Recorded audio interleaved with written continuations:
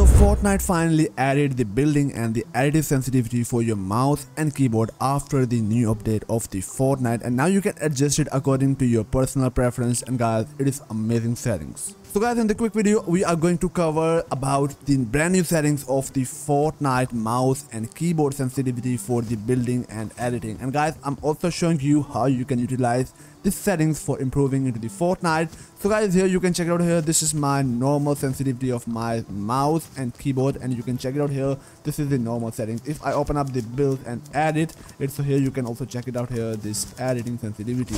And guys, if you go in our settings, go for your mouse and keyboard sensitivity, and here is the building sensitivity. And if you just increase it like to 80%, then apply the settings, and when you simply move your mouse, so here you can check out there is no any change. But if you open up the building and you move your mouse, so here you can check it out here, the speed or sensitivity of my mouse is quick faster than before. And guys, that is very helpful while you're doing the box up, and you can very quickly make a box. But guys, it is very hard to control this sensitivity while you using it. And guys, for the best settings which professionals are using, I suggest you to go into your building sensitivity and simply set it on to 100 and the 10% for the best results. Then apply the settings, and now guys, you can use the settings for doing a quick box ups and editing and all this stuff. So guys, I hope so you love this new update, and also you will utilize it in the Fortnite. So guys, thanks for watching this video, and till at the next video, peace out.